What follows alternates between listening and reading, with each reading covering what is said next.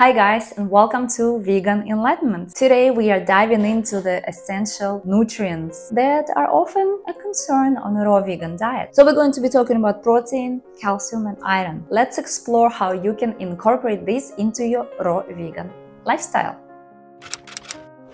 So number one on the list is our favorite, protein. Contrary to popular belief, there are plenty of plant-based sources that can fulfill your protein needs. Nuts, seeds, sprouted lentils, sprouted chickpeas, and leafy greens like spinach and kale are fantastic options. You can also include hemp seeds, chia seeds, and spirulina into your diet for an extra protein boost. And of course, there are so many raw protein powders available on the market right now that you could incorporate this in your smoothies for some extra protein as well.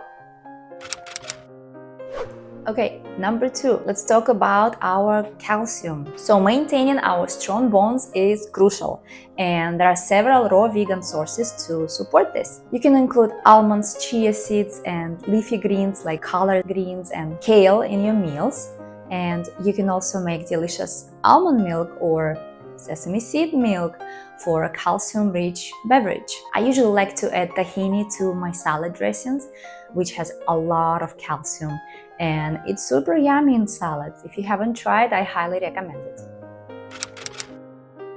And lastly, let's address iron, which is an essential mineral for overall well-being. So you can incorporate dried fruits like apricots, dates, figs, and raisins into your diet. Leafy greens such as spinach, Swiss chard are also excellent sources of iron. And don't forget about seeds like pumpkin seeds and sunflower seeds, which are all packed with iron. Almost every time I make a salad, I add some sort of seeds on top or some nuts, and it covers usually all the nutritional needs, and it tastes good too. So guys, there you have it. Getting enough protein, calcium and iron on a raw vegan diet is absolutely possible. So mix and match these nutrient-rich foods and get creative with your recipes and enjoy the goodness of raw plant-based living. If you found this video helpful, give it a thumbs up and subscribe for more content, and comment below with your favorite raw vegan nutrient sources. Thanks so much for watching, and I'll see you in the next video.